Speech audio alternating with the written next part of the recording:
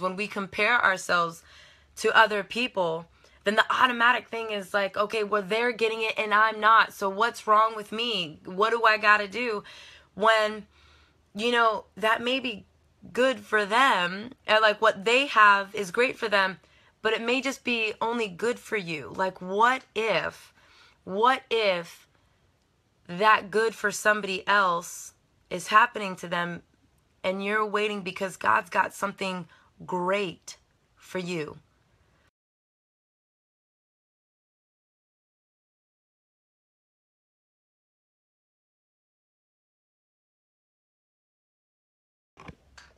There we go. All right, good morning, everybody. My name is Jasmine Henderson, and this is Jasmine Empowers series. And yeah, I'm just excited to be here this morning. I wanted to share with you just this question about that I've definitely had before, just as far as like, what's wrong with me? So I wanted to talk about that because I feel like there's a lot of women, even young women, and I definitely was susceptible, and even to this day still get to remind myself not to ask this question. As far as, I feel like sometimes when we're waiting for something, whether we're waiting for a job promotion, or even in dating, and maybe you're waiting to find somebody, or even, with your parents and maybe that relationship dynamic. Like, sometimes when you're in that period of just waiting, we kind of tend to internalize this idea of, well, if I'm not being chosen, then what's wrong with me? So anyways, so I thought that we'd have some fun this morning. Polly is at school right now, for those of you that know my son, single mom in it. But I wanted to share just this little excerpt with you guys from my book. Anyways, this is A Broken Vow. And so I wanted to share just of a time where I thought what was wrong with me. And it could be a very dangerous question because it can perpetuate a lot of stories. It could cause self-worth and all that awesomeness to just keep going down. So I wanted to share this bit with you, and then we'll talk about it a little bit. So thank you for those of you that are joining me right now. So in my book, it says, this was all a reality that I was facing, but there was one lie that I began to tell myself. As much as I wanted a husband and a family, I began to tell myself I was unworthy of it. Who's gonna want me now? I'm a complicated situation, a baby mama, right? Besides, hadn't all the movies and music warned men about baby mama drama? Whether true or not, I was clearly starting to identify and place myself into this category. How many times have you started to identify with a specific category because of what society said, right? I admit that record playing over and over again of unworthiness was already one that had been in rotation for years. And I'll get to that next. But where it picked up momentum was after another movie I saw. On a ladies' night, we had all wanted to watch the movie What to Expect When You're Expecting. As kind of a joke, since I was pregnant and reading the book, the movie was really funny. But in following all the journeys of the different women, one theme was constant.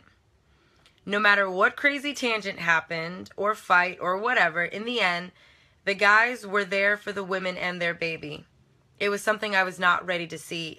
Even the movie was saying that the men were supposed to be there, and here I was, alone. What's wrong with me? What was wrong with me? So that was just an excerpt from my book, like I said, where... And I wanted to share this with you guys because I feel like a lot of times like I said, there are movie depictions or, even just in a lot of different media, in songs and stuff like that, where things happen or happy endings happen or all these different things. And when that's not your situation and when you're still waiting, whether you're, like I said, on a journey waiting for that perfect mate or for that perfect job, or, maybe you're in a lifestyle change, in a health change, or, all these different things are, even as a parent, like, instead of taking that responsibility as far as what am I choosing, like, I think we tend to internalize it and say, well, what's wrong with me? This is happening, that's happening. How come that person got that and I didn't? And for me at that moment, like I said, for those of you that don't know, I basically went from like a virgin to a single mom in 4 months. And when I told my ex about my kiddo, about being pregnant, he wanted to have an abortion, and there I found myself pregnant and a single mom.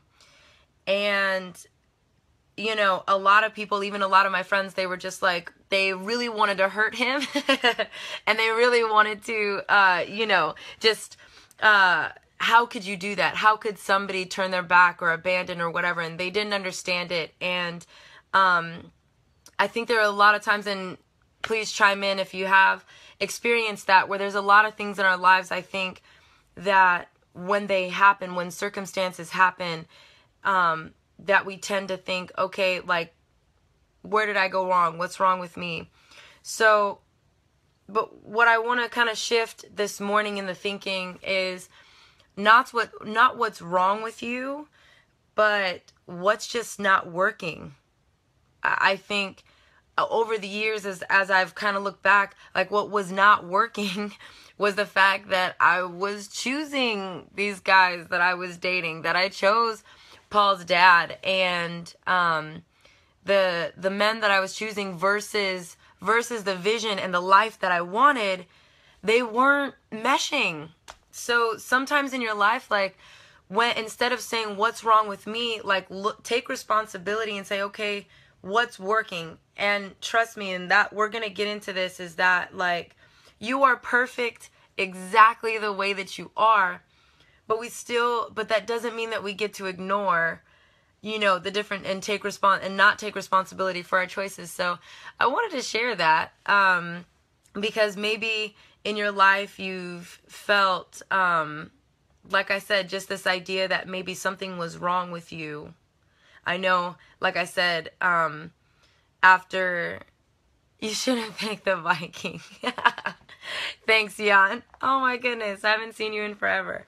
But it's just insane to me when people, think that there's something wrong with them. And even that Pink song, you were just perfect. You're nothing less than perfect. So, even to make the distinction, I think instead of like, what's wrong with me, sometimes, for instance, like, if you say like, oh, like, well, I was dumb. Like, I'm dumb for making that mistake. Instead, you could say, I'm smart and intuitive, but I maybe made a poor decision in that instance. So it's like, you are not dumb. There's nothing wrong with you. There's nothing, even in, like I said, in a job situation, or in, different relationship situations, or even in health situations. Like, I think it's detrimental to say, like, I'm fat. It's like, no, I'm not. I can actually be healthy, but I'm making poor decisions. I'm making poor choices.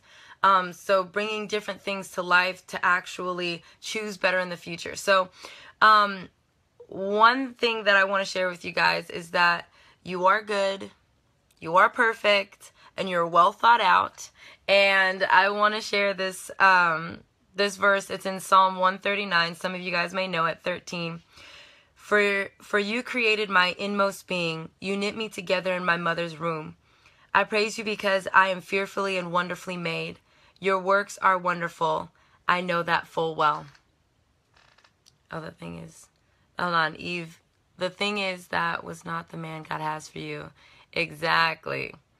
And you know what? Thank you, Eve, for saying that, because fearfully and wonderfully made, and just thinking about that, this past week, I got to be a part of a really big camp. Thank you. I got to be a really big part of this camp, and there's all these I was coaching soccer, and there were, all these coaches and their wives, and their kids. And, there I was, like, I was a coach, but I was a single mom. Like, there was no husband, there was no nothing. And so it was different. And one thing came to mind and I encourage you, for anybody who's out there waiting, that idea of, all the good men are taken. But then I thought, like, immediately God put in my mind, well, all the good men are taken because God's got a great one waiting for you. Right? So I encourage you that, like, if you're waiting for something, right?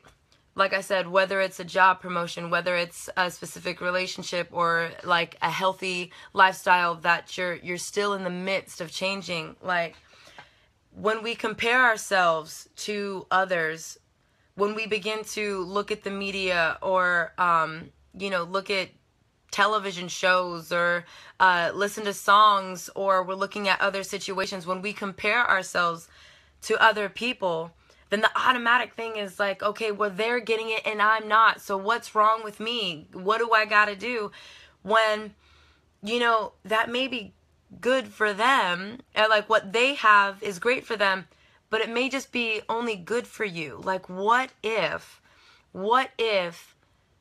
that good for somebody else is happening to them, and you're waiting because God's got something great for you?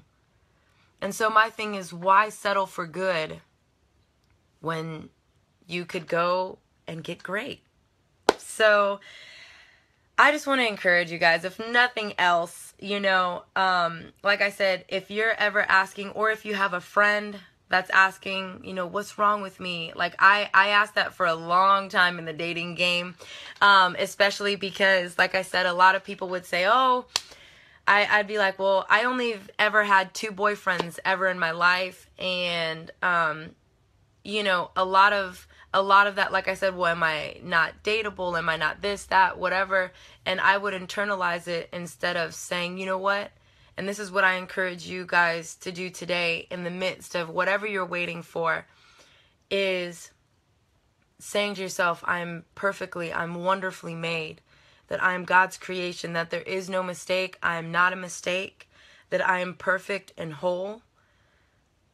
And out of that, what am I going to choose to believe from this moment on? What am I going to choose to make my decisions out of from this moment on? And thank you, Matt, for saying you love my shirt. These are actually my shirts. But it says love overcomes. And so it's this idea that instead of coming from a place of fear, coming from a place of scarcity, of what's wrong with me, instead of coming from that, coming from this place of absolute love and being overwhelmed and overtaken and completely saturated in love, and specifically God's love, that perfect love casts out fear. So within that, to love yourself, love the way God made you. There's no one else like you. Like, that's the beautiful part, is there's no one else like you.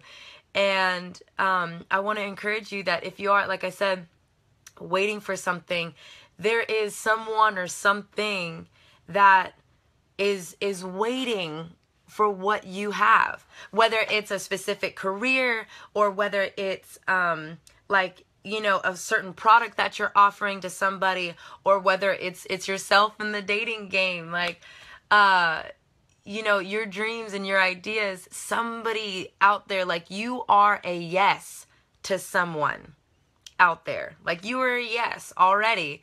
It's just a matter of it's not going to be for everybody, and that's okay.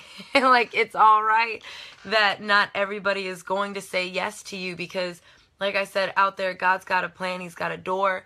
He's got somebody that has been waiting for what you have. Like I said, whether that's a ministry, whether that's a certain product line, or whatever it is, okay? God has the perfect yes.